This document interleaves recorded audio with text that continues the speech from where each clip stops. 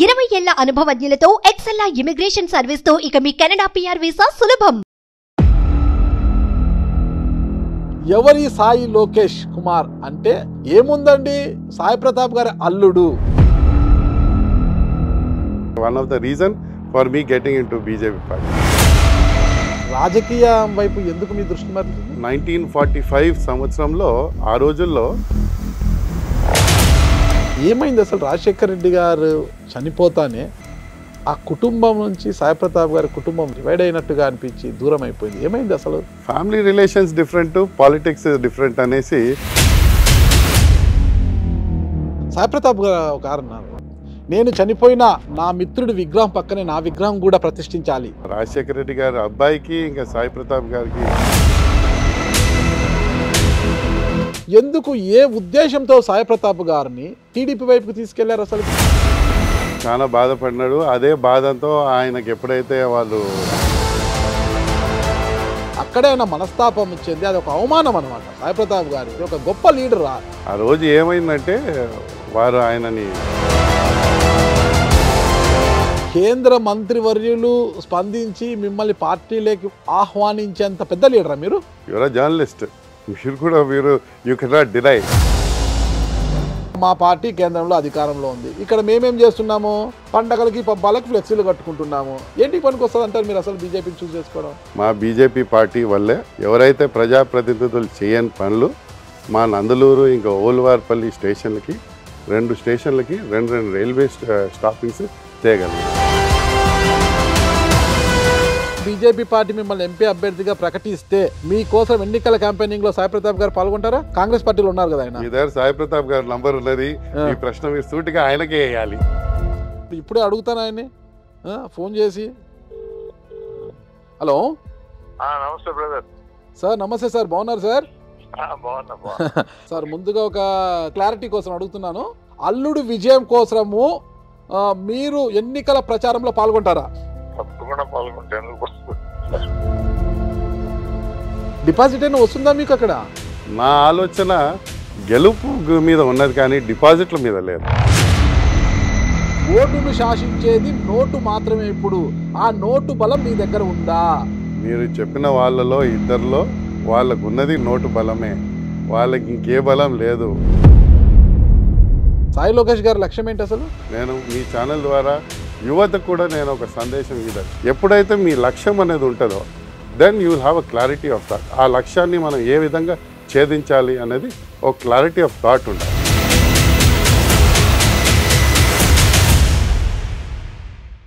Hello, welcome to Suman TV. నేను మీ నాగరాజుని.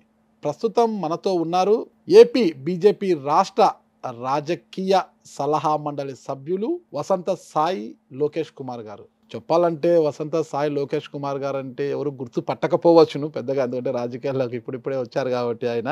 కానీ ఆయన నేపథ్యం గురించి అంటే ఆయన మామగారు అందరికీ తెలిసిన వ్యక్తి. అందరికీ కూడా ఆయన అంటే ఎంతో ప్రేమించే గుణమున్న వ్యక్తి. ఆయన అందరినీ కూడా ప్రేమించే గుణమున్న వ్యక్తి.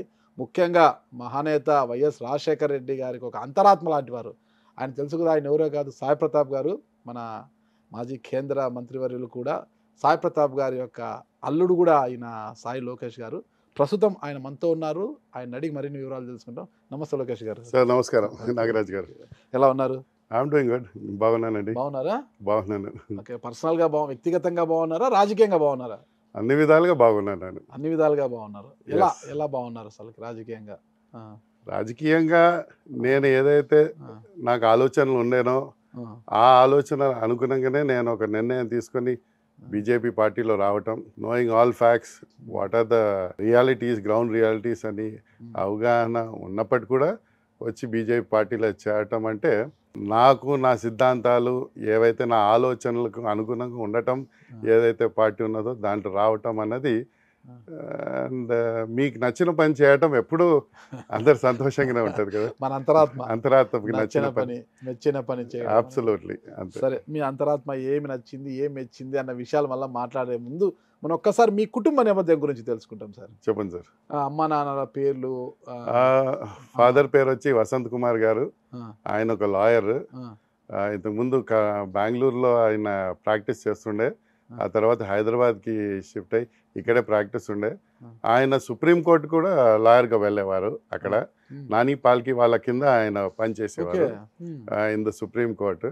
ఆ తర్వాత ఆయన వృత్తి మార్చుకొని బిజినెస్ లైన్ స్థాపించి ఒక ఎంఎస్ఎంఈ స్టార్ట్ చేసి ప్యాకేజింగ్ ఇండస్ట్రీ మొదలు పెట్టారు హైదరాబాద్లో.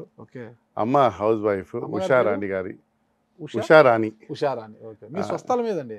4 fathers అంతా కడప, కోలార్ ఆ ఏరియా నుంచే sir. I'm Born and బాటప్ in Hyderabad. అమ్మ కూడా she is a post graduate. She is done her MA.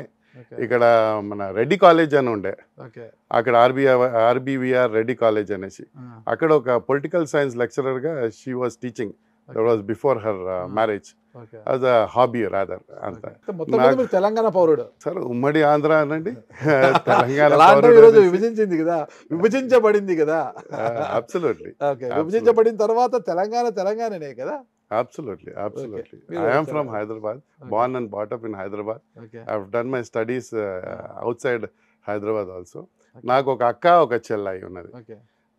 అక్క నాకన్నా ఒక సంవత్సరం పెద్ద ఆమె, రాణి ఆమె పేరు. She married and settled in Bengaluru. ఆయన ఆర్కిటెక్ట్. అండ్ మా చెల్లాయి వచ్చేసి ఆమె పేరు హరిత. She also married to షిమోగాలో. అక్కడ ఆయన ఒక ఆర్థోపెడిక్ సర్జన్, మా బావగారు. అక్కడి నుంచి now they move to Bengaluru and then అక్కడ ప్రాక్టీస్ చేస్తూ he settled out there in Bengaluru. మీరు పుట్టి పెరిగిందంతా హైదరాబాద్లోనేనా? నేను నా స్కూలింగ్ ఇంకా నా under graduation Hyderabad sir, Osman university. ఆ తర్వాత I have done my post graduate from Bombay, SP Jain university అనేసి top MBA college institute in India, top 10లో. అక్కడ మ్యానుఫ్యాక్చరింగ్ మేనేజ్మెంట్లో అక్కడ నేను చేశాను అన్న పోస్ట్ గ్రాడ్యుయేషన్ ఫ్రమ్ బాంబే. మీ తెలుగు అంత స్పష్టంగా లేదు, మధ్యలో ఎక్కువ ఇంగ్లీష్ కలుస్తుంది, కొద్దిగా కన్నడ యాస వస్తుంది. చాలా భారతీయుని కదా సార్, అన్ని ప్రాంతాలు అన్ని మిక్స్ అయ్యి ఉంటుంది. ఒక చోట బెంగళూరు నుంచి, అక్కడి నుంచి మా కొద్ది బంధువులు ఉన్నారు, పూర్వీకులు. వాళ్ళు రాయలసీమ ప్రాంతం నుంచి, ఇక్కడ స్కూలింగ్ ఈడ నుంచి. ఆ తర్వాత బాంబేలో అక్కడ ఒక 2.5 years అక్కడ అండర్ గ్రాడ్యుయేషన్ పోస్ట్ గ్రాడ్యుయేషన్ అయింది. So been everywhere. Sai Pratap గారితో మీకు ముందు రిలేషన్ ఉండిందా, లేదంటే వాళ్ళ కుమార్తెను చేసుకోవడం వల్ల? లేదు సార్, దూర బంధుత్వం ఉన్నది ఆయనతో. అంటే మాకు పరిచయాలు లేవు. వాళ్ళ కుర్తుని చేసుకున్న తర్వాత బంధుత్వం అనేది ఏర్పడింది. అల్లుడుగా. ఈ బాహుబలి గారు ఎలా కనిపించారు ఆ రోజు సాయి ప్రతాప్ గారికి? అది ఆయన మీరు అడగాలి. మీరు ఆయన చెప్పేవారు. ఆయన ఒకనొక సందర్భంలో మీకు వచ్చిన అనుమానమే నాకు కూడా వచ్చింది. నేను అడిగాను. నేను సాధారణంగా పొలిటికల్ ఫ్యామిలీలో వాళ్ళు పొలిటికల్ ఫ్యామిలీలోనే చూస్తూ ఉంటారు. ఆయన ఇదే ప్రశ్న నేను ఆయనకి వేసినప్పుడు ఆయన అన్నాడు, లేదండి మీరు అడిగింది కరెక్టే, సాధారణంగా అందరూ పొలిటికల్గానే చూస్తారు. నేను కొన్ని వాల్యూస్, సిద్ధాంతాలు, కొన్ని అంశాలు నేను చూస్తూ ఉంటాను. నేను రాజకీయాల్లో సుదీర్ఘంగా ఒక 30 ఏళ్ళు ఉన్నాను. కొన్ని లక్షల మందిని చూస్తూ ఉంటాను. మనిషి ఎదురు కనపడితే 4 మాటలు మాట్లాడితే ఒక 5 నిమిషాలు ఆ మనిషి ఏంటిదో నేను ఒక బేరే చేసుకోవచ్చు. నేను అటువంటి వాడిని నేను. కాబట్టి పొలిటికల్లో చూసిన తర్వాత ఒకే ఒక కూతురు, ఆమెని నేను ఎంతో గారాబంగా పెంచినాను నేను. అటువంటి కూతురికి సరైన వ్యక్తి రావాలి అల్లుడుగా అనేసి ఎంతో నేను ఎదురు చూస్తుండే. ఫైనలీ ఆయనకి ఏదో అంశం నచ్చి ఉంటుంది. దాని మీద సరైన వ్యక్తి మీరే అని ఎలా పసిగట్టారు ఆయన? నా ఆలోచన ఎట్లుంటాయి అంటే, వెరీ ఇండిపెండెంట్గా ఉంటాను నేను. I believe in making my destiny my self. ఆలోచన ఇండిపెండెంట్గా ఉంటాయి. వింటాను, అందరి సలహాలు సూచనలు తీసుకుంటాను, కానీ నిర్ణయం మాత్రం నాదే ఉంటుంది. నేను సో ఈవెన్ ఆయన ఫస్ట్ నాకు పరిచయం అయ్యి మాట్లాడినప్పుడు కూడా ఆయన వేసిన ప్రశ్నలు, ఆయన ఏదైతే చెప్పినారో వాటిలో ఆయనకు నచ్చి ఉంటుంది ఈ అంశాలే. బికాజ్ ఆయన కూడా చెప్పేవారు, నా లైఫ్ కూడా పెద్ద స్ట్రగుల్తో మొదలైంది. ముగ్గురాల కృష్ణప్ప మనవుడు అనేసి గొప్ప పేరున్న పెద్ద ఇంటి నుంచి ఉన్నా కూడా నా లైఫ్ ఏదైతే ఉన్నదో చిన్నప్పటి నుంచి ఒక సంఘర్షణగా ఉండేది. సంఘర్షణ ఏంటి? వాళ్ళు బాగా ఆర్థికంగా స్థితిమంతులు కదా, వాళ్ళు పెద్ద ఫ్యామిలీ ఉండే. చాలా చిన్న వయసులో ఆయన ఎప్పుడైతే వాళ్ళు గుల్బర్గా కాలేజ్లో ఆయన డాక్టర్ మెడిసిన్ చేసేదానికి వెళ్ళారో అప్పుడు ఫస్ట్ ఇయర్ సెకండ్ ఇయర్లోనే వాళ్ళ బావగారు వచ్చేసి వెనక్కి తీసుకొచ్చేసి అది కాదు ఇప్పుడు నువ్వు చదువు ఆపేసి నువ్వు బిజినెస్ తీసుకోవాలనేసి చాలా చిన్న వయసులోనే ఆయన వాళ్ళ మైన్స్ ఏదైతే ఉన్నాయో వెరైటీస్ది వాటికి మేనేజింగ్ డైరెక్టర్గా బాధ్యతలు తీసుకోవటం మొదలైంది. అక్కడి నుంచి వాళ్ళ గనులు ప్రొడక్షన్ అవుట్పుట్ మొత్తం ఆ బిజినెస్ ఎంపైర్ బాధ్యతలు ఆయన మీద వేసుకొని ఆ తర్వాత రాజశేఖర రెడ్డి గారు ఆయనకి చాలా అత్యంత సన్నిహితులు. ఆయన గురించి మీరే ఇంకా గొప్పగా చెప్పారు. ఆ తర్వాత అవన్నీ వచ్చింది అక్కడి నుంచి ఆయనతో పాటు ఆయన జీవితం అన్నది సాగింది అక్కడ. ఓకే, మీది పొలిటికల్ ఫ్యామిలీ కాదు, మీరు చదువుకుంటూ బిజినెస్ అడ్మినిస్ట్రేషన్ మీరు ఎంబీఏ చేశారు. మీరు అది కూడా ఒక ఫెమిలియర్ యూనివర్సిటీలో చేశారు, మంచి గొప్ప యూనివర్సిటీలో చేశారు మీరు. ఆ తర్వాత మరి వ్యాపార పరంగా ముందుకు వెళ్ళి మరింత అభివృద్ధి చెంది 4 రూపాయలు వెనకలేసుకునే అవకాశం ఉంటుంది కదా, మరి వ్యాపార రంగాన్ని కాదని రాజకీయం వైపు ఎందుకు మీ దృష్టి మరలింది? మాది పొలిటికల్ ఫ్యామిలీ అనేదానికి కూడా లేదు సార్. మా గ్రాండ్ ఫాదరు, మా తాతగారు, మా నాన్నగారు ఎవరైతే ఉన్నారో ఆయన పేరు వికే గోవిందరాజుల నాయుడు గారు అనేసి. ఆయన కూడా one of the leading advocates in బెంగళూరులో సెటిల్ అయినారు అప్పుడు ఆ రోజుల్లో. 1945 సంవత్సరంలో ఆ రోజుల్లో ఆయన బెంగళూరు సిటీకి మేయర్గా పనిచేశారు. అప్పుడు అక్కడ ఇచ్చేసి ఆయన హనుమంతయ్య గారు former chief minister of Karnataka, ఆయనకు అత్యంత సన్నిహితులుగా ఉండేసి ఆయనకి రాజకీయ పరంగా అన్ని విధాలుగా చేదోడు వాదోడుగా ఉండేవారు ఆయన. ఆ తర్వాత father definitely is not from politics. దీంట్లో అక్కడ గ్యాప్ అన్నది వచ్చింది అక్కడ. సో ఆ లెక్కలో చూసుకుంటే మా తాతగారి నుంచి పిల్లనిచ్చిన మామగారు లెగసీని కొనసాగించడానికి రాజకీయాల్లో ఎక్కడో కరెక్ట్ అయ్యింది అనుకోండి. అది అక్కడ ఎస్ బిజినెస్ పరంగా మీరు ఏదైతే అన్నారో వన్ ఆఫ్ ద బెస్ట్ స్కూల్స్లో చదువుకున్నాను నేను. చదువు విషయంలో అగైన్ అది నా సొంత తెలివితేటలోనండి, నా కృషి అనండి. అక్కడ బెస్ట్ కాలేజ్లో విత్ ఎస్పీ జైన్ కూడా దాదాపు ఒక 2 లక్షల మంది ఎంట్రన్స్ ఎగ్జామ్కి అపియర్ అవుతారు.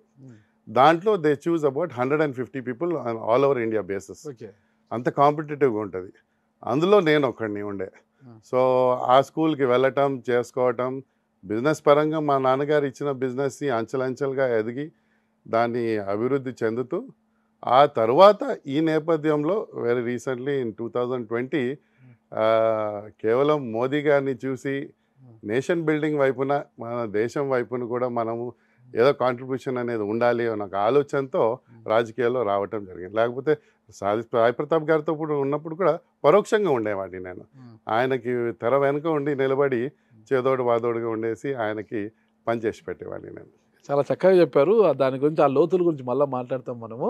మీరు సార్ వ్యాపార రంగంలో ఉన్నారు.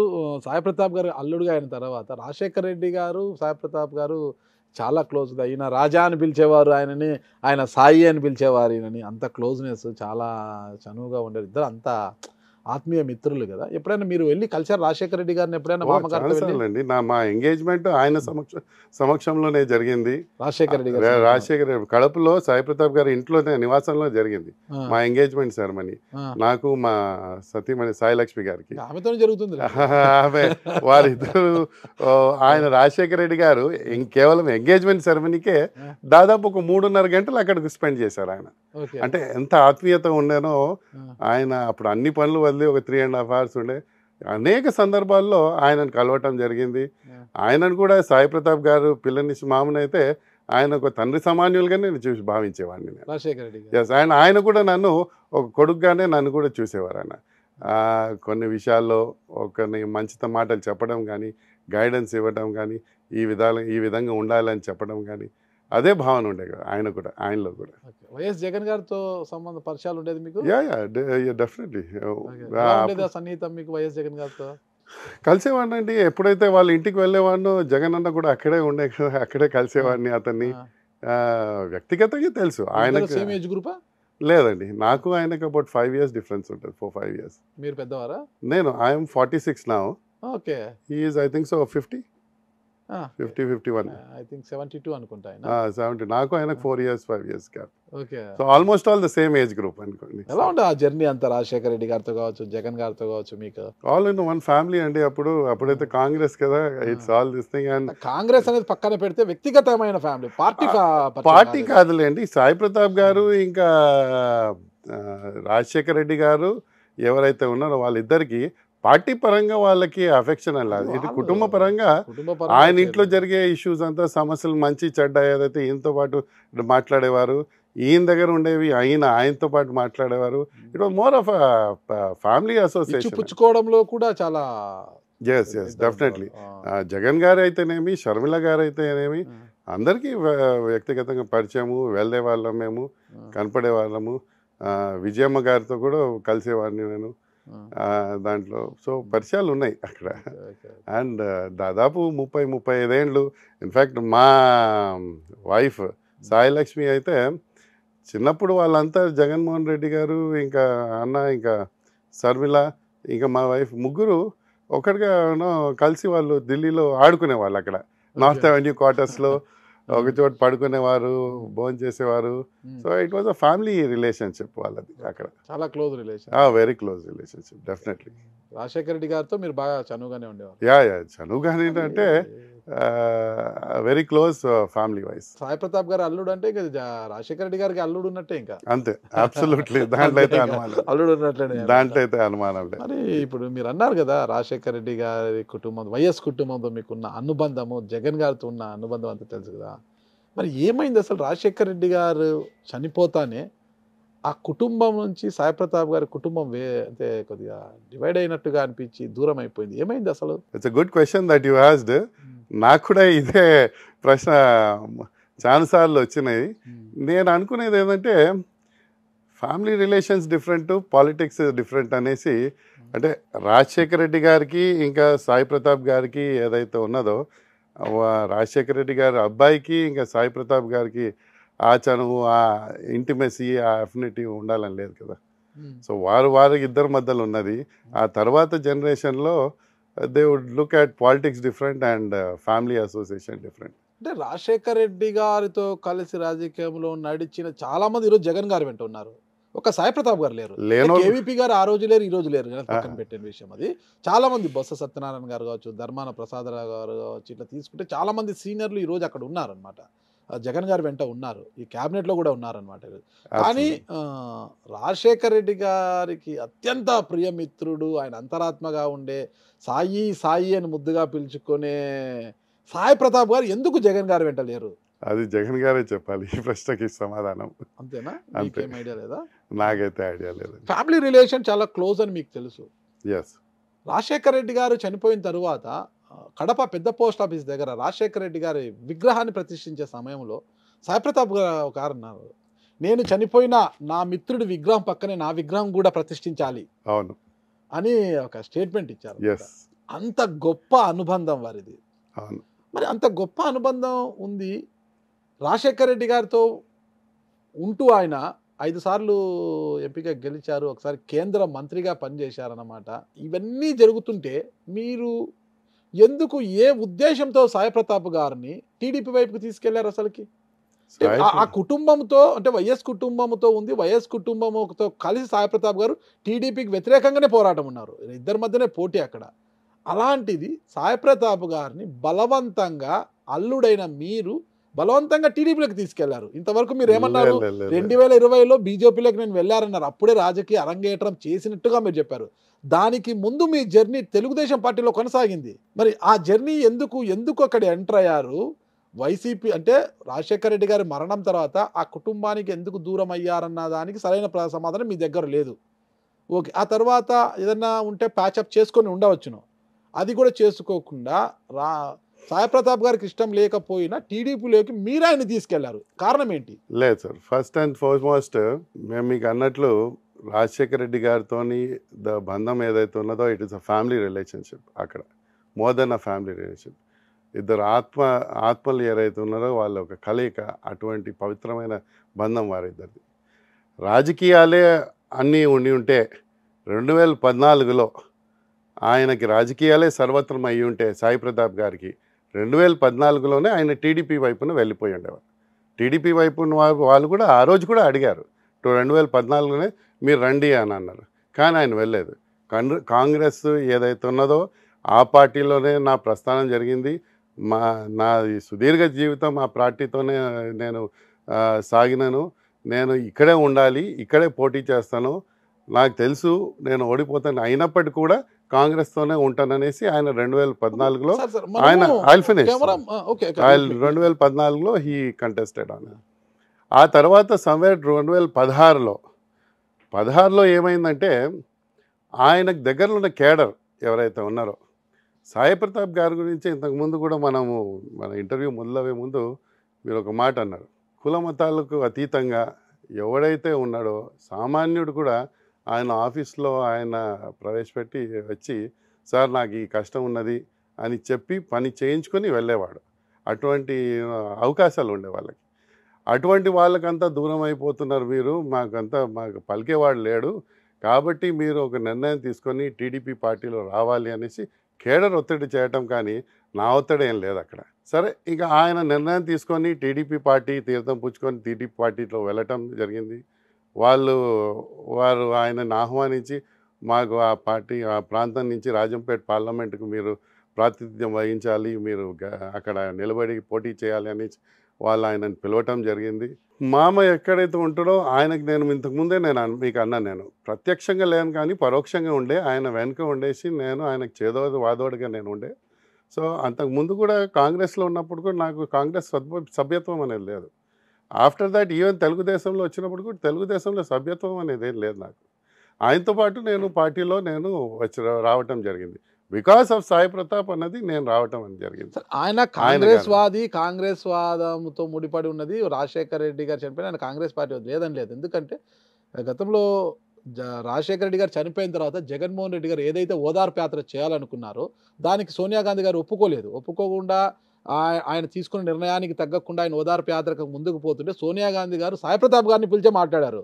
మీరు చెప్తే వింటారు రాజశేఖర రెడ్డి గారి కుటుంబం, మీరు వెళ్ళి చెప్పండి, అలా పార్టీకి వ్యతిరేకంగా వెళ్తే నేను ఉపేక్షించాను నేను అన్నట్టుగా ఒక సీరియస్ వార్నింగ్ ఇస్తూ సాయి ప్రతాప్ గారిని పంపించారు. చర్చలు జరపమన్నారు, కానీ ఆ చర్చలు సఫలీకృతం కాలేదు. ఆయన ఓదార్పు యాత్ర చేశారు, అయినా సాయి ప్రతాప్ గారు వేశారు. సాయి ప్రతాప్ గారు రాష్ట్ర విభజనకు ఒప్పుకోలేదు, అయినా రాష్ట్ర విభజన జరిగిపోయినా కాంగ్రెస్ పార్టీకి బద్దుడుగా ఉంటూనే ఆయన పోటీ చేశారు, ఓడిపోయారు. అది వేరే విషయం లేండి, కాంగ్రెస్ పార్టీలోనే ఉన్నారు.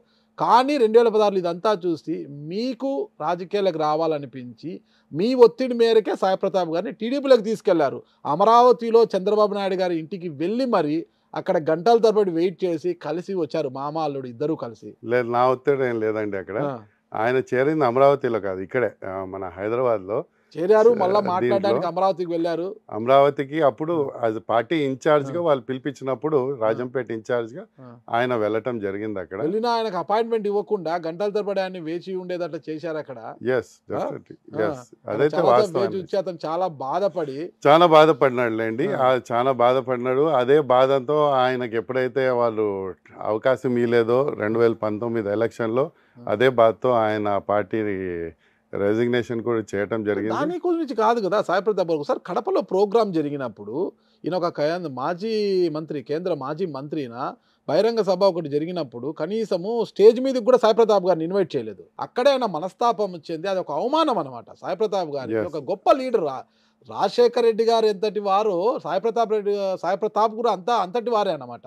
ఒక గొప్ప లీడరు. అలాంటి వ్యక్తిని స్టేజ్ మీదకి కూడా ఆహ్వానించకపోవడంతో అది అవమానంగా ఫీల్ అయ్యి అక్కడ ఆ సభ నుంచి వచ్చేశారు సాయి ప్రతాప్ గారు. వచ్చిన తర్వాతనే టీడీపీకి దూరంగా జరిగిపోయారు. ఇక 2019లో మీకు లేదండి, స్మాల్ క్లారిఫికేషన్ దేర్. ఆ రోజు ఏమైందంటే వారు ఆయనని ఆహ్వానించారు. నేను కూడా ఆయనతో పాటు ఆ సభా స్థలానికి వెళ్ళటం జరిగింది. అక్కడ సాధారణంగా సీఎం ప్రోటోకాల్ అవన్నీ ఉంటాయి. సీఎం ప్రోటోకాల్ అన్నీ ఉన్నప్పుడు మీరు మాత్రం అనుమతి ఉన్నది సార్, మీ అల్లుడు గారికి అనుమతి లేదు డాష్ పైకి అని వాళ్ళు అక్కడ సెక్యూరిటీ వాళ్ళు చెప్పడం జరిగింది. అప్పుడు ఆయన అన్నారు, లేదండి ఆయన నాతో పాటే వస్తాడు పైకి, ఆయన వేరుగా నేను వేరుగా కూర్చొని అన్నాను. లేదండి మేమైతే అనుమతించము అని అన్నారు. అనుమతించకపోతే మేము ఇద్దరు పోయి కింద కూర్చుంటాం అక్కడ, మీ ఇష్టం అన్నారు. అక్కడ వెళ్ళి కూర్చున్నారు. ఆ తర్వాత ఎవరు వచ్చి వాళ్ళు వీళ్ళు వచ్చి ఆదినారాయణ రెడ్డి గారు వచ్చి ప్యాచప్ చేసి లేదన్నా తప్పైపోయింది, అదేదో ఇదైపోయింది, మీరు రండి కూర్చోండి అన్నాడు. అవమానం అయితే జరిగింది ఖచ్చితంగా. For a person like Sai Pratap, for his seniority, ఆయనకు అక్కడైతే ఉన్నదో అక్కడైతే ఖచ్చితంగా అవమానం జరిగింది. ఆ తర్వాత కూడా ఏ విధంగా అయితే ఆయనకు ఆ ప్రాధాన్యత ఇవ్వాలో వారు ఇచ్చిన మాటపై వాళ్ళు కట్టుబడి లేకపోవటం, ఇవన్నీ మనస్తాపం చెందేసే ఆయన పార్టీని ఆ తర్వాత ఎప్పుడైతే వాళ్ళు ఆ పోటీకి అవకాశం ఇవ్వలేదో ఆయన ఆ పార్టీ నుంచి ఇంకా మన సర్వీసెస్ అవసరం లేనప్పుడు వాళ్ళకి there is no point in continuing అనేసి ఆయన పార్టీని వదిలేయటం, ఆయనతో పాటు నేను కూడా పార్టీకి దూరం అయిపోయినా. ఒక 2 years నేను కూడా స్తబ్దంగా ఉండే. స్తబ్దుగా ఉండిపోయారు. ఆ తర్వాత 2020లో ఎప్పుడైతే డిసెంబర్లో 2 జరిగినాయి. ఒక పక్క మోదీ గారు ఆయన ఏ విధంగా అయితే మన దేశాన్ని అభివృద్ధి పరుగులు పరిగెత్తిస్తున్నారో, ఆ తర్వాత బీజేపీ పార్టీ కూడా కొంతవరకు ముందుకు వచ్చి నన్ను సంప్రదించి మీరు ఈ ప్రాంతం నుంచి మీరు ప్రాతినిధ్యం వహించి మీరు రాగలుగుతారా సంప్రదించారు మిమ్మల్ని? బీజేపీ పార్టీలో అండి. బీజేపీ పార్టీ అంటే నరేంద్ర మోడీ గారు సంప్రదించారా, అమిత్ షా గారు సంప్రదించారా, జేపీ నడ్డా గారు సంప్రదించారా, ఎవరు సంప్రదించారు మిమ్మల్ని? పార్టీలో పెద్దలే అండి వచ్చారు. పెద్దలు ఎవరు ఒకసారి చెప్పండి. కేంద్ర మంత్రివర్యులు, కేంద్రంలో ఉన్న మంత్రివర్యులు, ఆ తర్వాత రాష్ట్ర అధ్యక్షులు అందరూ సంప్రదించి వారు లేదు మీరు వస్తే బాగుంటది అనేసి చెప్పడం జరిగింది. కేంద్ర మంత్రివర్యులు స్పందించి మిమ్మల్ని పార్టీలోకి ఆహ్వానించేంత పెద్ద లీడరా మీరు? అది వాళ్ళని అడగాలి. వాళ్ళ దృష్టిలో ఎస్ అనిపించింది వాళ్ళకి. ఎవరి సాయి లోకేష్ కుమార్ అంటే అందరూ చెప్పేది ఒకటే, ఏముందండి సాయి ప్రతాప్ గారి అల్లుడు, ఇదే మీకున్న ట్యాగ్ లైన్. అంతకు మించి వేరే ట్యాగ్ లైన్ లేదు మీకు. అలాంటి సాయి కుమార్ని, అలాంటి లోకేష్ సాయి కుమార్ గారిని బీజేపీ అధిష్టానంలోని పెద్దలు సంప్రదించి పార్టీలోకి ఆహ్వానించేంత పరిస్థితి ఉందంటారా? That is the greatness of BJP అండి. అదే నేను that was one of the reason for me getting in to BJP party. మామని పిలవలేదా? వ్యక్తిగతంగా వారు నన్ను గుర్తించారనేసి that was one of the reason నేను పార్టీలో రావటం. సాయి ప్రతాప్ గారిని పిలవలేదా? ఎవరిని? బీజేపీ వాళ్ళు సాయి ప్రతాప్ గారిని సంప్రదించి అడిగారు, ఇట్లా మీ అల్లుడు గారిని మేము పార్టీలో ఆహ్వానించాలనుకుంటాం. ఆయన ఖచ్చితంగా అండి మంచివారు, నా రాజకీయ వారసుడు, నేను కూడా ఆయనకు తప్పకుండా పనిచేస్తాను, మీరు ఆయనను తీసుకోవాలని. కానీ అతను వెరీ ఇండిపెండెంట్ వ్యూస్తో ఉంటాడు, ఆయన్ని మీరు ఆయనతోనే వ్యక్తిగతంగా మాట్లాడితే బాగుంటుంది అనేసి వారికి సూచించడం జరిగింది. ఖచ్చితంగా ఆయనతో మాట్లాడే ఇది జరిగింది. ఇది అసలు మీ బలమే సాయి ప్రతాప్ గారు. సాయి ప్రతాప్ గారేమో ఇప్పుడేమో మళ్ళీ కాంగ్రెస్ పార్టీలోనే ఉన్నారులేండి, ఇప్పుడు ఆయన కొనసాగుతున్నారు అంటే ఒక స్తబ్దుగా ఉన్నారు, ఏమి కూడా యాక్టివ్గా లేరు. మరి ఆయనేమో అక్కడ ఉన్నారు, మీరేమో బీజేపీలో ఉన్నారు.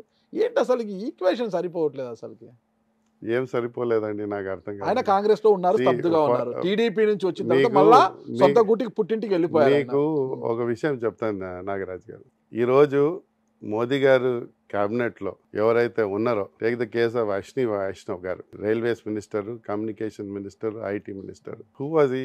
ఆయనకి ఏ పొలిటికల్ లీనియేజ్ లేదే, ఆయనకి ఏ పొలిటికల్ బ్యాక్గ్రౌండ్ లేదే. ఒక వ్యక్తిగతంగా ఒక బ్యూరోక్రాట్గా, ఒక సక్సెస్ఫుల్ టెక్నోక్రాట్గా ఆయన సర్వీసెస్ గుర్తించి ఆయనకు ఆ ఎలివేషన్ ఇచ్చి వారు మాకు కావాలి, వారు మా దగ్గర ఉంటే మా పార్టీకి మేలు అవుతుంది అనే ఆలోచనతో ఆయన తీసుకోవడం జరిగింది. Take the case of Rajiv Chandrasekhar. Who is Rajiv Chandrasekhar? ఆయనకు పొలిటికల్ ఏం బ్యాక్గ్రౌండ్ ఉన్నది? మరి ఆయన తీసుకొని ఆయనను కేంద్ర మంత్రి. Take the case of our external affairs minister Jayashankar గారు. ఆయన ఒక ఐఎఫ్ఎస్ ఆఫీసర్. ఆయన ఏదైతే ఆయన పనితీరులో దీంట్లో ఆయన కొద్దిగా పేరు తెచ్చుకున్నారు కాబట్టి ఆయనను తీసుకొని తెచ్చడం, ఆయన పెట్టి ఒక స్థాయిలో ఆయన ప్రొఫెషన్స్ లో పేరు తెచ్చుకున్నారు, వాళ్ళని రాజకీయాలకు ఆహ్వానించారు. సాయి లోకేష్ గారు ఎందులో ప్రావీణ్యులు, ఎందులో పేరు తెచ్చుకున్నారు, మిమ్మల్ని ఆహ్వానించేంత ఏముందంటారు?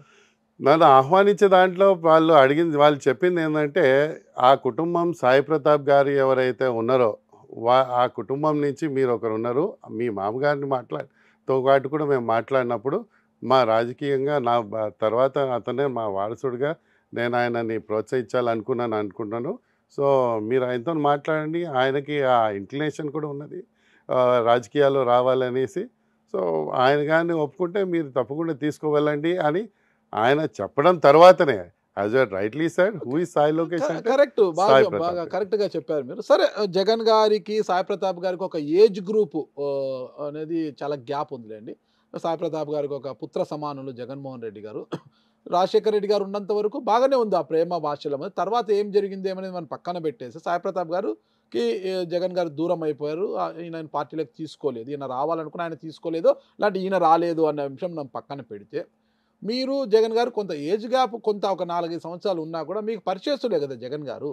ఎందుకు మీరు సరే మామగారు లేకపోయినప్పుడు బీజేపీలోకి వెళ్ళారు, మామగారు తోడు లేకపోయినా వైఎస్ఆర్ కాంగ్రెస్ పార్టీలోకి వెళ్తాము, మా మామగారి యొక్క సన్నిహితుడు కుమారుడు యొక్క పార్టీనే కదా, నేను వెళ్ళి జర్నీ చేస్తాను ఆ పార్టీలో ఎందుకు అనుకోలేదు? బీజేపీని ఎందుకు చూస్ చేసుకున్నారు మీరు? కాంగ్రెస్లో సాయి ప్రతాప్ గారు ఉన్నప్పుడు కాంగ్రెస్ ఏ విధంగా అయితే పనిచేసిందో అది చాలా దగ్గరగా నేను చూసిన వాడిని.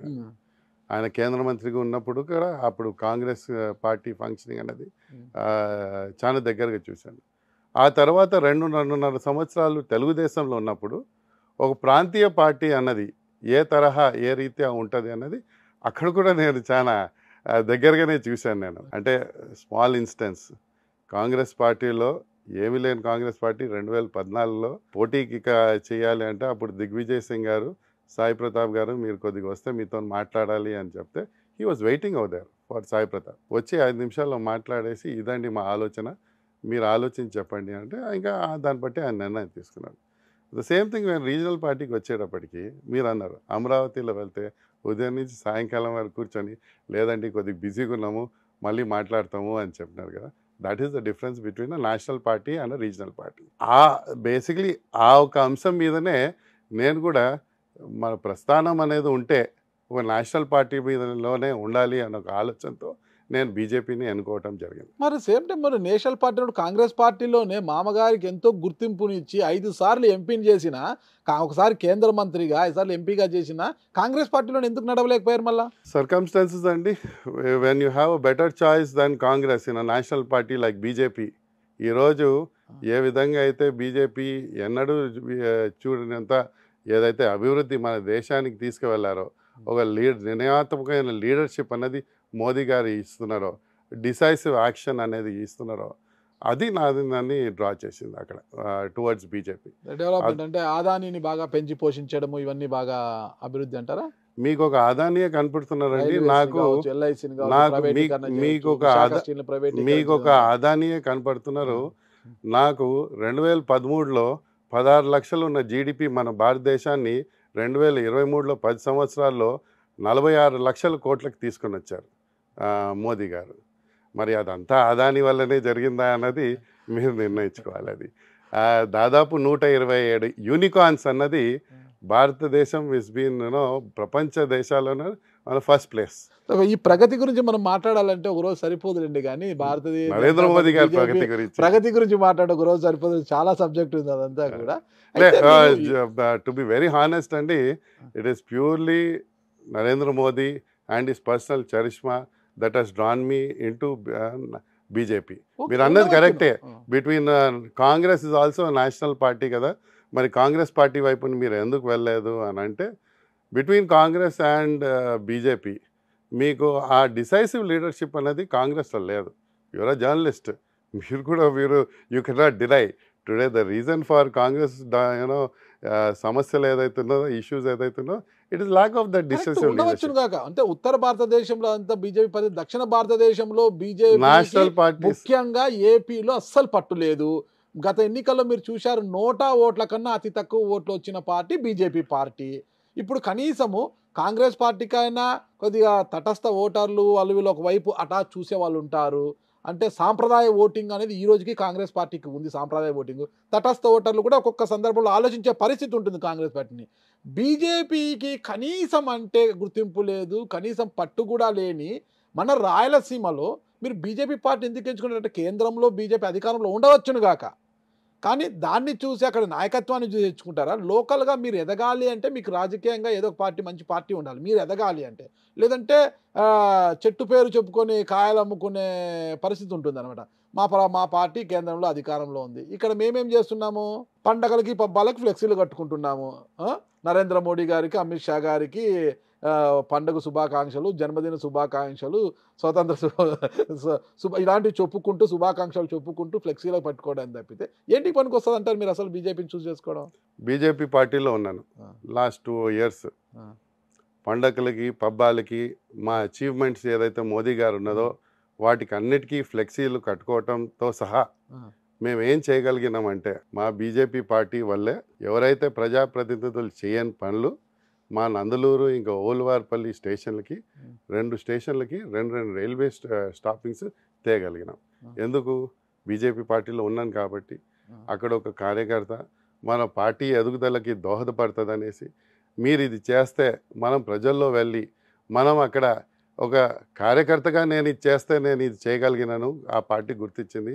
అదే ఒక ప్రజాప్రతినిధిగా మీరు నన్ను ఇక్కడ ఎంచుకుంటే ఏ విధంగా వాళ్ళు మనల్ని ఆదరిస్తారో ఒకసారి ఆలోచించండి అని వాళ్ళని కన్విన్స్ చేయబట్టే ఒక రైల్వే మంత్రి అశ్విని వైష్ణవ్ గారికి నేను ఆయనకు వినతి పత్రం సబ్మిట్ చేస్తే 12 రోజుల్లో రైల్వే బోర్డు నుంచి డైరెక్ట్ ఉత్తర్వులు జారీ చేశారు. ఇది చరిత్రలో ఎప్పుడు జరిగిన విషయం కాదు. సేమ్ మా సాయి ప్రతాప్ గారే అడిగినారు.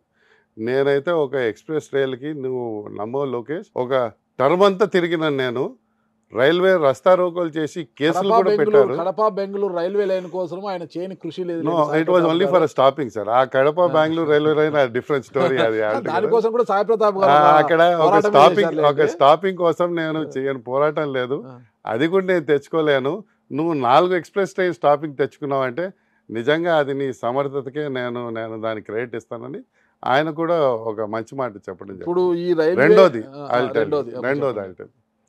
నేను ఫ్లెక్సీలు బ్యానర్లు కట్టుకునే క్రమంలోనే ఒక గ్రామీణ ప్రాంతంలో మారుమూల ప్రాంతం మా నెల్లూరు జిల్లా ఇంకా కడప జిల్లా బార్డర్లో రాచుకుంట అనేసి ఒక గ్రామం ఉన్నది.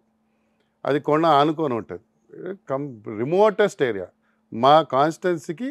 అది ఈశాన్య గ్రామం అనుకోండి. సాయి ప్రతాప్ గారు ఎప్పుడు అక్కడ వచ్చి టెంకాయ కొట్టుకొని అక్కడి నుంచే ఆయన రాజకీయ క్యాంపెయిన్ అనేది ఎలక్షన్ క్యాంపెయిన్ అని మొదలు పెడుతుంటారు ఆయన. ఒకానొక సందర్భంలో అక్కడ నేను పర్యటిస్తుంటే ఒక పండు ముసలామె ఆమె నా దగ్గరికి వచ్చి, అయా నువ్వు సాయి ప్రతాప్ అల్లుడు అంట కదా, నాది ఒక చిన్న విన్నపం ఉన్నది అని ఒక చేతిలో కాగితం ఇచ్చింది ఆమె. ఏం తల్లి ఇది అని అన్నా. ఏం లేదయ్యా, నాకు ఒకే కొడుకుండే, అతన్ని ఇక్కడ ఆర్థిక పరిస్థితులు బాగలేక కువైట్ పంపించాను, డ్రైవర్గా పనిచేస్తుండే. 2018 ఇది జరిగింది మార్చ్ 2022 ఐ థింక్. 2018లో అక్కడ ఒక కార్ యాక్సిడెంట్లో దురదృష్టవశాత్తు ఆయన చనిపోవడం జరిగింది. ఒక భార్య ఇంకా 2 పసిపిల్లలు ఉన్నారు. ఇక్కడ జీవితం నేను సాగేదానికి చాలా బరువు అయిపోయి ఆ పిల్లని కూడా అతని భార్యను కూడా కువైట్లో అక్కడ ఏదో డొమెస్టిక్ హెల్ప్గా పంపించడం జరిగింది. ఎవరు మాకు న్యాయం చేయలేదు, ఏదో నాకు న్యాయం చేయ తండ్రి అనేసి అని నా చేతికి ఒక కాగితం ఇచ్చింది. నాకు వాస్తవంగా అప్పుడు ఏం చేయాలో నాకు అర్థం కాలేదు, ఏం చేయాలి అని. సరే నన్ను నమ్మి ఒక నమ్మకంతో నా దగ్గర ఒక మహిళ, ఒక ఆడామె, పెద్ద ఆవిడ నన్ను తెచ్చిచ్చింది అనేసి నేను అదే నా జేబులో పెట్టుకున్నాను. ఒకానొక సందర్భంలో నేను ఢిల్లీ పర్యటనలో మా ఎక్స్టర్నల్ అఫైర్స్ మినిస్టర్ గారు ఉన్నారు, మురళీధరన్ గారని. ఆయన కలవటం జరిగితే నార్మల్గా మా పార్టీ స్థితిగతులు ఏం చేశాం కార్యక్రమం రివ్యూలో ఈ ఒక కాగితం తీసుకొని ఆయనకి అందించాను. ఏంది ఇది అని అన్నాడు. సార్ ఇటు 2018లో మన ప్రాంతం నుంచే ప్రాంతవాసి, నా నియోజకవర్గం నుంచే అవుతాను. ఈ పిల్లోడు 2018లో చనిపోయినాడు కార్ యాక్సిడెంట్లో. చాలా పేద కుటుంబం సార్, చిన్న పసిపిల్లలు ఉన్నారు, ఏదో ఒకటి చేయాలి సార్ అన్న. ఆయన నా వైపుని చూసి, అయ్యా కొన్ని లక్షల మంది మన రోడ్లలో చనిపోతున్నారు, వాళ్ళకే మనము పూర్తిగా మనం ఇచ్చేయలేకపోతాం. ఈ పిల్లోడు కువైట్లో పోయి చనిపోయినాడు, మరి ఇతనికి ఏం చేయవచ్చు మనము అని అన్నాం. సార్ నాకు ఆ విషయాలన్నీ తెలియదు, ఆమె నా మీద నమ్మకంతో నాకు తెచ్చి అందించింది, నేను అదే కాగితం తెచ్చి నేను మీ మీద నమ్మకంతో మీకు అందిస్తున్నా, నన్ను ఏం చేయమంటావు ఇప్పుడు అన్న. మీరు ఒక పని చేయండి, కువైట్కే డైరెక్ట్ రాయండి మీరు ఒక లెటరు, అయా మా భారతదేశ పౌరుడు, మీరు ఇతన్ని ఆదుకోవాలి అనేసి రాయండి అని చెప్పడం జరిగింది. సరే వాళ్ళు స్పందించారు కదా అన్నాను. రాయటంలో మీకేం నష్టం సార్ అని అడిగినాను. నాకేం లేదు, అయితే రాయండి అని అన్న. ఆయన అదేవిధంగా ఆయన లెటర్ రాసి పంపించారు. ఆయన మార్చ్ 2022 మీరు నమ్మరు, 2 నెలల తర్వాత నాకు ఒక ఈమెయిల్ వచ్చింది కువైట్ ఎంబసీ నుంచి. అక్కడ, అయ్యా సాయి లోకేష్ గారు, మీరు మీ ఎక్స్టర్నల్ అఫేర్స్ మినిస్టర్ మురళీధరన్ ద్వారా ఒక అర్జీ పెట్టారు. యానారు దిలీప్ అనే ఒక అబ్బాయి 2018లో ఒక యాక్సిడెంట్లో చనిపోయినాడు. అతను చాలా నిరుపేద కుటుంబము, వాళ్ళు ఆదుకోమనేసి మేము ఒక పెద్ద మనసుతో మేము వారికి 23 లక్షలు ఎక్స్గ్రేషియా కింద మేము ప్రకటిస్తున్నాం అనేసి ఒక మెయిల్ పంపించారు. ఈ డబ్బులు మీ విదేశాంగ మంత్రి గవర్నమెంట్ ఆఫ్ ఇండియా పంపిస్తున్నాం, this is for your kind information అన్నారు. ఆ డబ్బులు ఆ తర్వాత ఆ కుటుంబానికి వచ్చినప్పుడు సరే ఇంకా కలెక్టర్ గారు ఆయన కృషి చేసి తెప్పించారు కాబట్టి ఆయన పిలిపించి వాళ్ళకి ఆయన సమక్షంలో ఇప్పియండి అని ఎంఆర్ఓకి అన్నప్పుడు ఆ పెద్ద ఆవిడ వచ్చి నా కాళ్ళ మీద పడేదానికి వచ్చింది. ఆమె, నేను ఎందుకులే తల్లి, నేనేం చేసినాను, నేను చిన్న సహాయమే చేసినానంటే, నీకు తెలియదు సార్ నాకు ఎంత చేసినానని కంట్లో నీళ్ళు పెట్టుకుంది. That is enough for me. ఇవన్నీ వన్ ఇష్యూ రాజంపేటలో బలాన్ని ఇట్లా ఎన్నో విషయాలు. Sir 1 minute, let me tell you something. మొన్ననే మా నేషనల్ ఎగ్జిక్యూటివ్ మీటింగ్ జరిగింది, జనవరి 16, 17. మా ప్రధానమంత్రి వర్యులు ఎలక్షన్స్ 2024కి అజెండా సెట్ చేస్తూ ఆయన మొత్తం దేశం అంతటా ఎవరైతే కీలక నాయకులు ఉన్నారో వాళ్ళకందరికీ హితబోధం అండ్ గైడెన్స్ ఇవ్వడం జరిగింది. ఏం చెప్పడం జరిగింది, ఒక టార్గెట్ అని ఇవ్వటం జరిగింది, మనం ఏం చేయాలి అనేసి. అందులో భాగంగా ఆయన 2-3 అంశాలు ఆయన ప్రస్తావించడం కూడా జరిగింది. ఏమన్నారు ఆయన, మీరు 2 విషయాలు గమనించుకోండి. మీరు చేసే ప్రతి పని ఈ రోజు నుంచి ఎలక్షన్ దాకా ఎవరిని కలుస్తున్నారో వారికి అన్నిటికీ మీరు ఓట్లతో ముడిపడి మీరు చేయకండి. ఇతను ఇది చేస్తే నాకు ఓటు వస్తుందా, ఇది నాకు చేస్తే నాకు ఓటు రాదా అని మీరు చేయకండి. భారతీయ జనతా పార్టీ అన్నది అందరికీ, కులాలకి మతాలకి అతీతంగా మేము ఈ దేశానికి మేము కట్టుబడి ఉండి మేము పనిచేస్తున్నాం అనే ఒక భావన వచ్చే విధంగా మీరు పనిచేయండి అని మాకు చెప్పాడు. అందులో భాగంగా అతి ముఖ్యంగా ఆయన స్ట్రెస్ చేసి చెప్పడం ఏంటంటే, ముస్లిం మైనారిటీలు, మీరందరూ ఏదో అనుకుంటారు భారతీయ జనతా పార్టీ హిందువుల పార్టీ అనేసి వాళ్ళకి ఆ ఫీలింగ్ ఉన్నది జనాల్లో. దానికి దూరం చేసేదానికి ముస్లిం మైనారిటీలను కూడా మీరు దగ్గర తీసుకొని హక్కును చేర్చుకోండి. వాళ్ళ దగ్గర ఓట్లు వస్తాయా రావా అన్నది అది అప్రస్తుతం, కానీ మీరు వాళ్ళని కూడా కలుపుకొని మీరు ముందుకు వెళ్ళాల్సిందే అనేసి మాకు చెప్పడం జరిగింది. మా లీడరే చెప్పినప్పుడు ఓట్లు మీరు లెక్కేసుకోకుండా మీరు ముందుకు వెళ్ళండి అన్నప్పుడు నేను ఎవరిని సార్, నాకు ఇది ఓటు వస్తుందా, నాకు ఓటు రాదా, నేను నెగ్గుతానా, నేను నెగ్గనా అనేసి. C for all said and done, let's take the case of Jaganmohan Reddy also.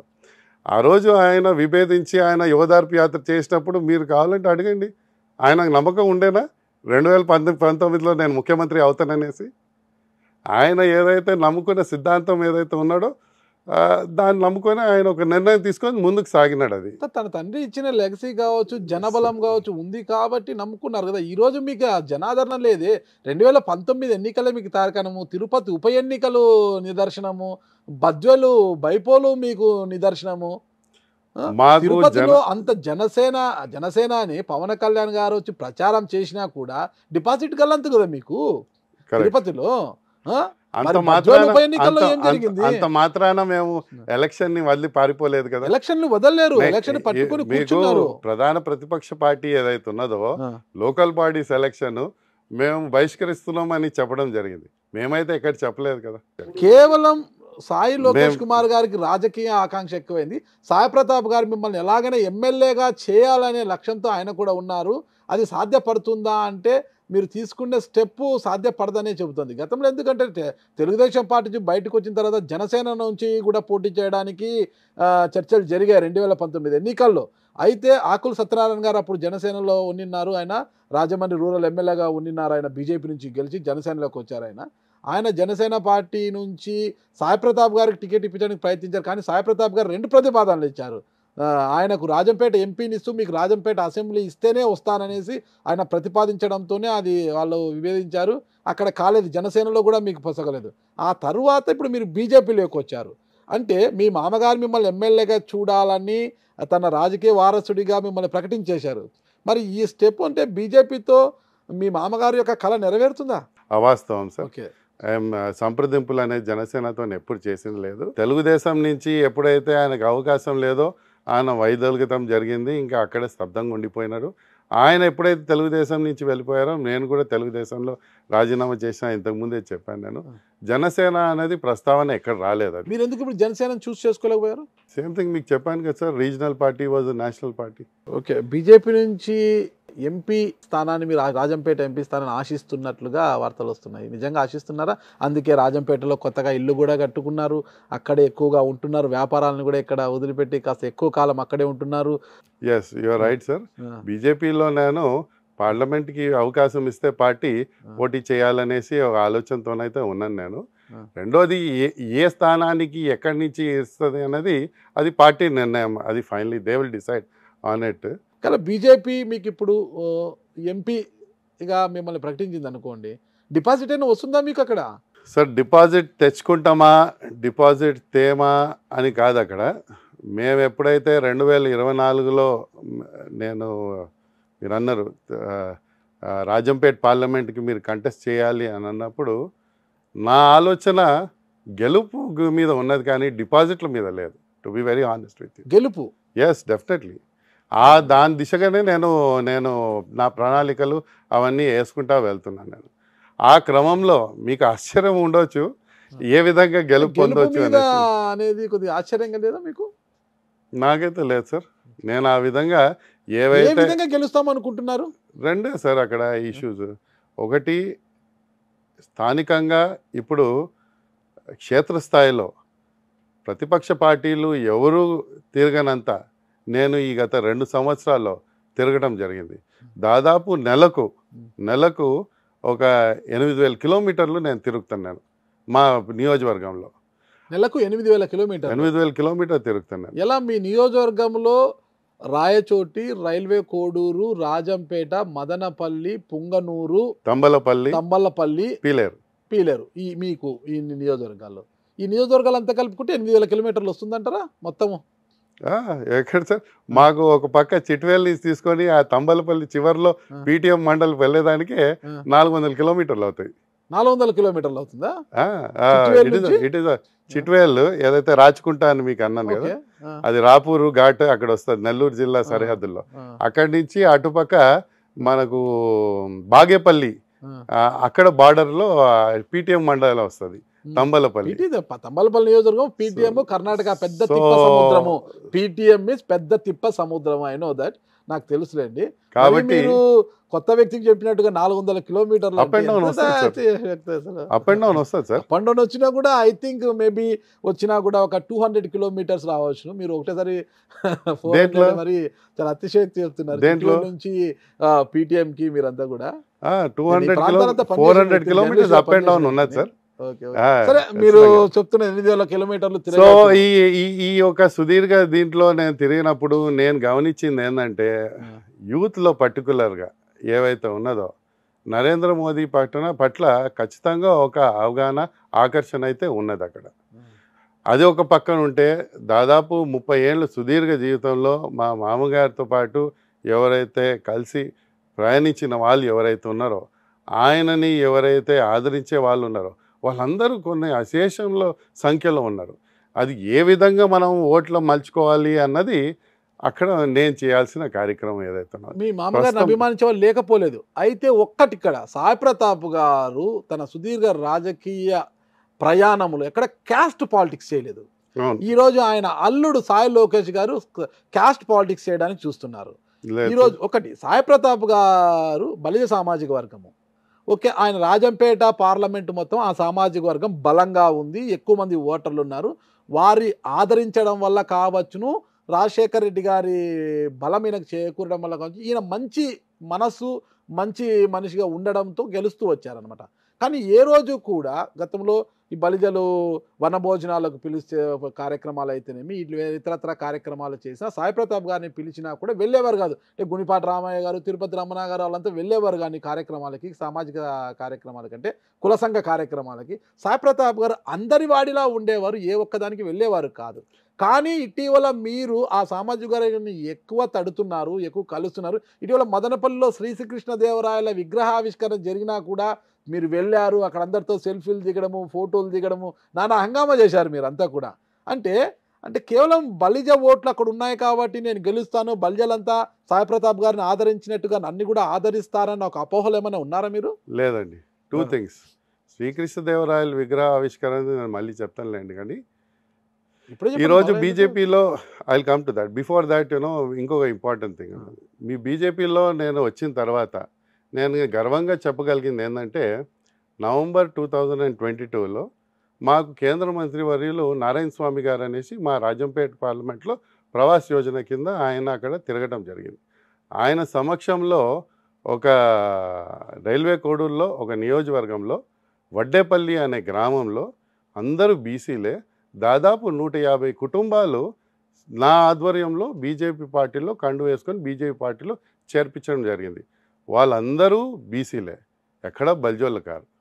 రెండోది, ఆ తర్వాత ఆయన ఏం చెప్పారు, మన మంత్రివర్యులు, ఏదో ఒక చోట ఇంకో కార్యక్రమం పెట్టండి, మీరు మాకు కార్యక్రమం పెడితే మాకు ఏదైనా సాబంతి భోజనం లాంటిది వాళ్ళతో ప్రజలతో మేము మమేకం అవ్వాలి అని అంటే, ఒక ఎస్సీ కాలనీ హరిజన్ వాడలో, ఒక అరుంధతి వాడలో అక్కడ తీసుకువెళ్ళేసి ఎస్సీల మధ్య అక్కడ కొద్దిగా లోకల్ డిస్టర్బెన్స్ ఏదో ఉండే వాళ్ళకి, ఇంకా అధికార పార్టీకి, వాళ్ళు అక్కడ వెళ్ళేసి ఆయన వారి ఏదైతే కార్యక్రమంలో వాళ్ళతో పాటు కలిసి భోజనం చేస్తే వాళ్ళకి తప్పకుండా వాళ్ళకు ఒక ధైర్యం, మనోధైర్యం అనేది పెరుగుతుంది.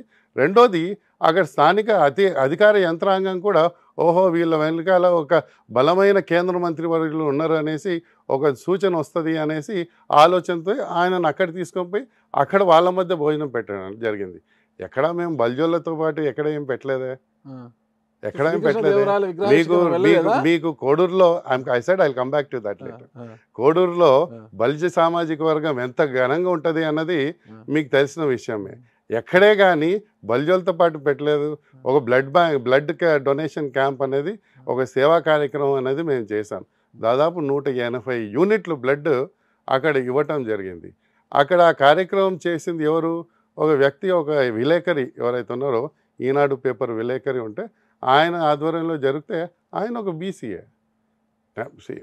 నేను నమ్మిన సిద్ధాంతం ఏంటంటే, నేను ఏ రోజైతే రాజకీయాల్లో వచ్చానో మా మామగారు ఒక మాట అన్నారు నాకు, 2 విషయాలు నువ్వు గుర్తుపెట్టుకో, నువ్వు రాజకీయాల్లో నువ్వు సక్సెస్ఫుల్ కావాలి అంటే, ఫస్ట్ నీ ఆఫీస్లో వచ్చినోడిని 2 ప్రశ్నలు వేయక, నువ్వు ఏ కులానికి చెందినోడివి, ఏ మతానికి చెందినోడివి, నువ్వు ఏ పార్టీకి చెందినోడివి అనే ఆ మాట అడగవద్దు. కులాలకి, మతాలకి అండ్ పార్టీలకు అతీతంగా నువ్వు వాళ్ళకి ఏవైనా నీ వంతు చేయగలితే ఆ సహాయం చేయి. ఎలక్షన్ ఉన్నప్పుడు నువ్వు చేసిన దానికి వాడు కానీ నీ మీద ఆప్యాయత ఉంటే, ఆదరణ ఉంటే వాడు నీకు ఓటేస్తాడు. రెండోది, ఎంతటి బిజీగా ఉన్నా కూడా నీ ఫోన్ అనేది నువ్వు ఆన్సర్ చేయాలి. నేను ఎంతటి మినిస్టర్ ఉన్నా కూడా ఫోన్ నేను నా చేతిలో పెట్టుకొని ఈ యొక్క వ్యక్తి మీద ఆధారపడుకుని నేనే ఆన్సర్ చేయాలి. ఎవడైనా కానీ ఇప్పుడు మీతో మాట్లాడుతున్నా అక్కడ సైలెంట్ మోడ్లో పెట్టాను, నేను తీసుకోలేకపోతే తర్వాత మిస్ కాల్ తీసుకొని వాళ్ళని అటెండ్ చేయి. ఆ పర్సనల్గా నువ్వే వాళ్ళతో పాటు టచ్లో ఉండాలి, ఆ ఇంటిమసీ అన్నది ఉండాలి వాళ్ళలో అనేసి ఆయన నాకు ఇచ్చిన ఈ 2 సూత్రాలు, అవి నేను ప్రగాఢంగా నమ్ముతూ దాన్ని ఆచరణలో పెట్టుకుంటా నేను ముందుకు సాగుతున్నా. శ్రీకృష్ణదేవరాయల విగ్రహం అన్నది ఆ రోజు మీరు సెల్ఫీలు చూశారు, కానీ అక్కడ మీరు విలేకరి అక్కడ ఉన్న విలేకరితో మీరు మాట్లాడి, నేను 2 మాటలు మాట్లాడటం కూడా జరిగింది. ఆ బయట మీరు తెప్పించుకొని చూడండి. ఆ రోజు ప్రత్యేకించి నేను ఒక సూచన ఇచ్చిన, నేను ఏమిచ్చాను, శ్రీకృష్ణదేవరాయల విగ్రహానికి మేము భూమి పూజకి అందరు వచ్చారు, అశేషంగా బల్జోళ్ళందరూ మా శ్రీకృష్ణదేవరాయలు అనేసి ఆయన మీద అభిమానంతో రావడం జరిగింది. నేను ఆ రోజు మాట్లాడుతూ వాళ్ళకు ఒక మాట అన్నాను, అవునా ఇవాళ ఇంతమంది ఉన్నారు, మనం అందరూ బల్జోళ్ళము, కానీ అవతల పక్క ఇతర కులాలు కూడా మనం చూస్తున్నాయి, వాళ్ళు చూసినప్పుడు వాళ్ళు ఎందుకు వీళ్ళు ఇక్కడ శ్రీకృష్ణదేవరాయల విగ్రహం పెట్టుకుంటున్నారు అన్నది మనం చెప్పాలి, మన బాధ్యత అది. శ్రీకృష్ణదేవరాయలు అన్నవాడు ఎవడు, ఆయన మన కులంలో మన కులస్తుడు అయి ఉండవచ్చు, కానీ ఆయన ఏవైతే ఆయన గనులు ఉన్నాయో, ఆయన సాధించిన విజయాలు ఏదైతే ఉన్నాయో, కులాలకు అతీతంగా ఆయన ఏదైతే మనకి ఇచ్చారో మన ప్రాంతానికి ప్రపంచవ్యాప్తిగా ఇవాళ ఏదైతే తిరుపతి దేవస్థానం ఏమైతే ఉన్నది, స్వామివారి వెంకటేశ్వర స్వామివారి ఆలయం కానీ, శ్రీకాళహస్తి ఆలయం కానీ, ఇటువంటి ఎంతో చారిత్రాత్మకమైనవి కట్టుడులు కానీ గుడులు కానీ రైతుల్ని ఏ విధంగా మనము సస్యశ్యామలం చేయాలి మన ప్రాంతాన్ని. వాళ్ళు ఎప్పుడైతే స్వశక్తులై రైతు అన్నవాడు బాగుంటే అంటే రాయలసీమ అన్నది రత్నాల సీమ అన్నారే, ఆ రత్నాల సీమ ఎక్కడి నుంచి వస్తుంది? ఈ రైతు అనేవాడు బాగుంటేనే కదా వాడు రత్నాలు అనేది చూడొచ్చు. అటువంటి రైతుడిని ఆదుకోవాలనేసి మన పెద్ద తిప్ప సముద్రం కానీ, కందుకూరు చెరువు కానీ, రంగసముద్రం చెరువు కానీ ఒకటే చోట పెద్ద పెద్ద చెరువులు ఆయన నిర్మించడం జరిగింది. ఇటువంటి గొప్ప వ్యక్తి ఒక మన బలిజ కులానికే కాదు, ఇతర కులాలకి అందరికీ కూడా ఆయన ఒక ఆదర్శప్రాయమైన వ్యక్తి. మనవాడు, మన ప్రాంతంలో చెందినవాడు, అతను మనం కొలుస్తూ మనమందరూ కూడా ఆ స్థాయికి మనం వెళ్సాలి అనేసి ఒక ఆలోచనతో ఆయన విగ్రహంని మనం స్థాపించాలి. ఈ అంశాన్ని మనం చెప్పాలి. అంతేగాని బలిజుడు వాడు అతను అందుకోసమే మనం శ్రీకృష్ణదేవరాయల విగ్రహం అనేది మనం పెట్టుకుంటున్నాం అనే మాట రాకూడదు అనేసి నేను ఆ రోజు మీడియా సమీక్షంగా నేను చెప్పడం జరిగింది. అది మీరు దయచేసి తెప్పించి చూడండి sir. I'm very clear on this thing. మా మామగారు చెప్పింది ఆయన ఏదైతే అంశాలు ఏదైతే ఉన్నారో, మీరు ఇప్పుడు ఒక న్యూస్ రిపోర్టర్గా, యాంకర్గా మీరు మీ వృత్తిలో మీరున్నారు. మీరేమైనా ఓన్లీ బల్జోల్ని పిలిపించి మాట్లాడిస్తారా? మీరు బల్జోళ్ళు అందుకోసం నేను పిలిపించి మాట్లాడుతున్నాను, మీరు రెడ్డి నేను పిలిపించి మాట్లాడిస్తాను అనేసి మీరు దాంట్లో కులం చూస్తున్నారా? మీ కెమెరామ్యాన్ ఉన్నాడు, నేను బల్జోడ్నే చూసేసి నేను ఆన్ చేస్తాను, అతను బల్జోడ్ కాకపోతే నేను చేయను ఆయన చెప్పగలడా? Same is the case with a doctor, same is the case with Rajampet పార్లమెంట్లో ఈ టాక్ నడుస్తుంది. సాయి ప్రతాప్ గారికి భిన్నంగా ఆయన అల్లుడు వెళ్తున్నాడు, కుల రాజకీయాలు చేస్తున్నాడు, ఆ సామాజిక వర్గాన్ని ఎక్కువ అక్కుని చేర్చుకునే పనిలో పడ్డాడు ఆయన. మరి ఎంతవరకు సక్సెస్ సాధిస్తారు? ఒకవైపు చూస్తే వైఎస్ఆర్ కాంగ్రెస్ పార్టీ బలమైన నాయకుడు మిథున్ రెడ్డి గారు ఉన్నారు, ఇప్పటికే 2 సార్లు గెలిచి ఉన్నారు.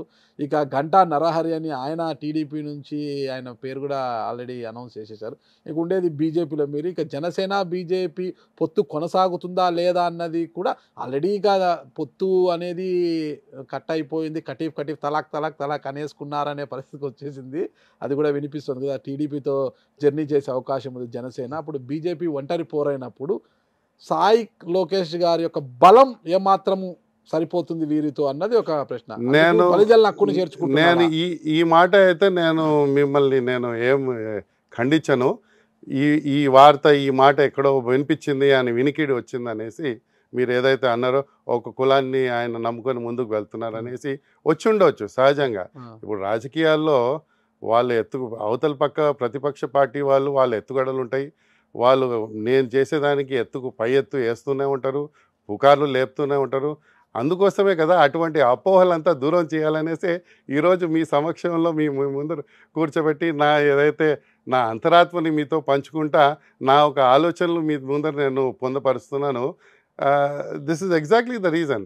నాకు సాయి ప్రతాప్ గారు లాగే అందరి వాడిలా ఉంటారా? అబ్సల్యూట్లీ. అది లేకపోతే ఒక రాజకీయ నాయకుడికి ఆయన కుల వృత్తికి ఆయన ద్రోహం చేసినట్లుంటుంది. అవతల పక్క అవర్ లీడర్ మోదీ గారు, మీరు అందరినీ మీరు తీసుకోండి, వాడు భారతీయుడా అనేది చూడండి. ప్రతి భారత పౌరుడు అతను పార్టీలకు అతీతంగా, కులాలకు అతీతంగా వాళ్ళని మీరు ముందుకు తీసుకువెళ్ళండి, మనం ఏం చేయగలిగితే వాళ్ళకి అందియండి అని చెప్తున్నప్పుడు నేను ఎవరినండి? ఆఫ్టర్ ఆల్ అల్లుడిని చట్టసభల్లో చూడాలని సాయి ప్రతాప్ గారు కలలు కంటున్నారు కదా. ఒకవేళ నిజంగా బీజేపీ పార్టీ మిమ్మల్ని ఎంపీ అభ్యర్థిగా ప్రకటిస్తే మీకోసం ఎన్నికల క్యాంపెయినింగ్ లో సాయి ప్రతాప్ గారు పాల్గొంటారా? కాంగ్రెస్ పార్టీలో ఉన్నారు కదా ఆయన. మీ దగ్గర సాయి ప్రతాప్ గారు నంబర్ ఉన్నది. ఈ ప్రశ్న మీరు సూటిగా ఆయనకే వేయాలి. ఆయనకే వేయాలి. నాకు తెలిసినంత వరకు అయితే ఖచ్చితంగా ఆయనే నన్ను బీజేపీలో ఆయన అడుగుతాము, దాంట్లో ఏముంది. ప్లీజ్ ఇప్పుడే అడుగుతాను ఆయన్ని ఫోన్ చేసి. రెండోది, మీరు ఇంకో ప్రశ్న అన్నారు, మిథున్ రెడ్డి అన్నది ఓ పెద్ద శక్తి అక్కడ, ఆయన ఎలా మీరు ఎదుర్కోపోతున్నారు అని అన్నారు. ఆయన ఎలా ఎదుర్కోపోతున్నారంటే, ఈరోజు రాజంపేటలో ప్రధానంగా అనేక సమస్యలు ఉన్నాయి అక్కడ. ఫర్ మై కైండ్ ఇన్ఫర్మేషన్, 2016లో కేంద్రీయ విద్యాలయం అనేది రాజంపేటకి శాంక్షన్ అయింది.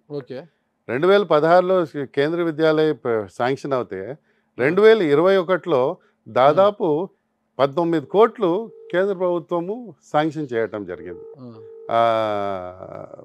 రాజంపేటకి ఫర్ పర్మనెంట్ బిల్డింగ్. మీ మామగారు కాల్ చేయండి, చూద్దాం ఆయన లిఫ్ట్ చేస్తారేమో, బిజీగా ఉంటారేమో, మరి పెద్దవారు కదా. హలో, నమస్తే బ్రదర్. సార్ నమస్తే సార్, బాగున్నారు సార్?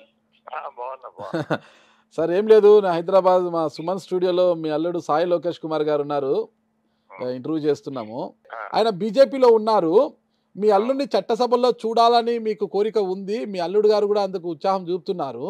మరి బీజేపీ పార్టీ మీ అల్లుడు సాయి లోకేష్ గారికి రాజంపేట పార్లమెంట్ అభ్యర్థిగా ప్రకటిస్తే 2024 ఎన్నికల్లో అల్లుడు విజయం కోసము మీరు ఎన్నికల ప్రచారంలో పాల్గొంటారా?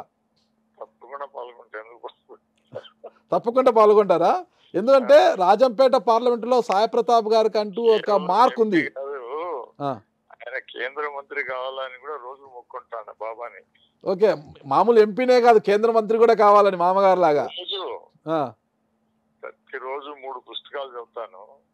ఏం పుస్తకాలు సార్ అవి? అవి వచ్చి ఒకటి బాలరెడ్డి గారు డిఎస్పీ ఇచ్చినాడు, తిరుమలలో ఉన్నాడు, మా ఆఫీస్ లో పనిచేసినాడు వేణుగోపాల్ అని, ఆయన ఇచ్చిన బుక్. తర్వాత మా మదర్ ఇచ్చిన బుక్ బాబా చరిత్ర.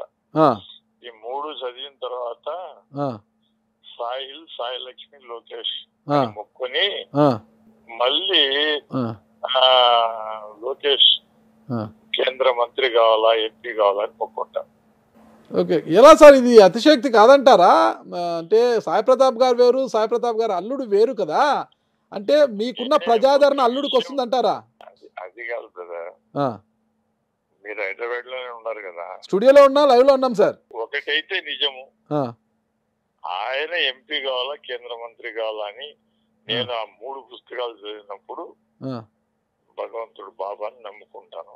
ఓకే, నాకు బాబా దర్శనం ఇచ్చినాడు. ఓకే, దర్శనం ఇచ్చాడు సార్, అన్నం తిన్నాడు, తర్వాత ఆంజనేయ స్వామి దర్శనం ఇచ్చినాడు. ఓకే, అంతకన్నా ఏం కావాలి నాకు? ఎలా ఇచ్చారు సార్ దర్శనము? కలలోనా? లేలే, వచ్చినాడు, ఆయనే వచ్చినాడు, నా ముందర పేట చుట్టినాడు, కూర్చున్నాడు, ఖానకాయ కంటే కిలో కాయగా అన్నాడు. ఫస్ట్ టైం నేను ఢిల్లీకి పోయినప్పుడు 200 ఉండిలో వేసిన, ఉండిలో వేస్తే జోబులో నై పెట్టే పైసే నై చాయి అన్నాడు. తర్వాత భోంచేసినాడు అన్నం పెడితే, ఆ గేట్ దాటినాడు, మాయమైపోయినాడు. ఓకే, మాయమైపోయినాడు. మరి ఆంజనేయ స్వామి సార్? ఆంజనేయ స్వామి ఏమరా అంటే సేమ్ విలేజ్ లోనే పైన అప్స్టేర్స్ ఉంది, ఆ బెడ్రూమ్ లో పండుకుంటా నేను. ఏ విలేజ్ సార్ అది? సోమందపల్లె? గుడిపల్లి. ఓకే, సోమందపల్లి. నేను గుడిపల్లి బెడ్రూమ్ కిటికీలో ఉంటే బెడ్రూమ్ కిటికీలో ఉంటాడు. ఎంత హైట్? బాగా 4 అడుగుల ఎత్తుతో నల్లగా లావుగా ఉన్న పోతి, అది మనిషి ఆకారంలో ఉంటుంది. నేను బెడ్రూమ్ లేకపోతే, ఇది బాత్రూమ్ లేకపోతే బాత్రూమ్ కిటికీకి వస్తా. బాత్రూమ్ కు బెడ్రూమ్ కి 20 అడుగులు ఉంది. అది ఏం చెట్టు ఉందా, ఎగిరేకి వీళ్ళు అట్లా కూడా లే. అట్లా 3 days కాపాడినాడు. ఓకే, తర్వాత మేము ఇద్దరము మళ్ళీ కడపకు బయలుదేరినప్పుడు, స్వామి రాత్రంతా ఇట్లా మమ్మల్ని కాపాడినావు, వచ్చి పండ్లు తీసుకోమంటే. ఎవరిద్దరు సార్ బయలుదేరింది? మీరిద్దరు అంటే ఎవరెవరు? నేను, నా వైఫ్. Okay sir. నా వైఫ్ వండుకొని మొక్కునింది.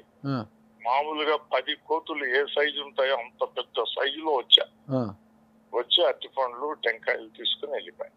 ఓకే, కూర్చొని అరుగు మీద కూర్చొని తినా. ఓకే, మేము బయలుదేరినాం కడపకు.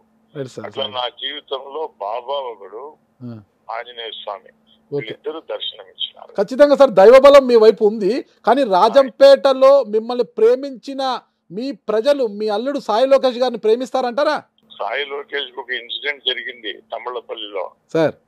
ఈయన పోయే కారుకు 4 అడ్డం వచ్చినారు వాళ్ళు, రెడ్లు. మళ్ళీ సార్ దిగు కారు దిగండి సార్ అన్నాడు. ఈయన దిగినాడు.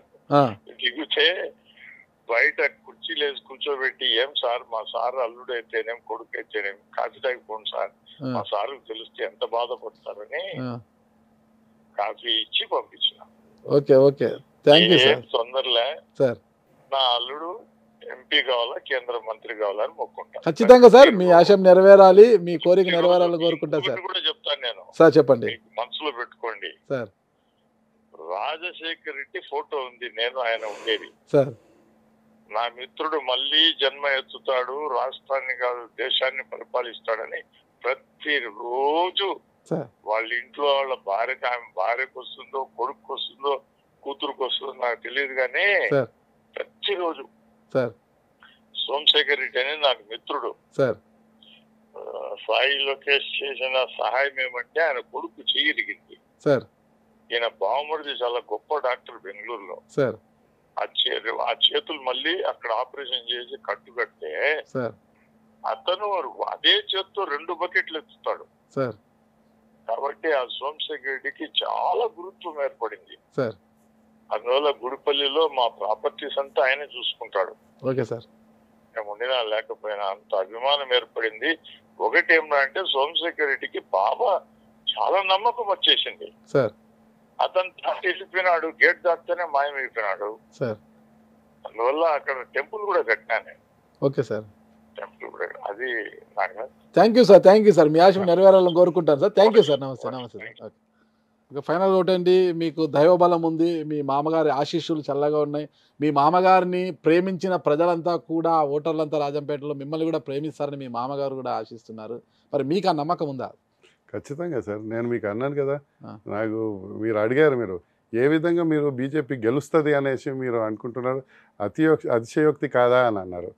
నాకు మా లీడర్ మోడీ గారు ఏ విధంగా అయితే మన దేశాన్ని కానీ మన ప్రాంతాన్ని కానీ ఆయన అభివృద్ధి చేస్తున్నారో ఆయన పట్ల, ఇంకో పక్క మా మామగారైన సాయి ప్రతాప్ గారు ఆయన ఈ దాదాపు 30 ఏండ్లు ఆ ప్రాంతానికి, ఆ ప్రజానికానికి వాళ్ళ ఇంటి మనిషిగా అవ్వటం అన్నది అది అసాధారణమైన. అది గుర్తుపెట్టుకోవడం లేదు సార్. మోడీ గారి విధానాలు, లక్ష్యాలు ఇవన్నీ గుర్తుపెట్టుకోవడం లేదు.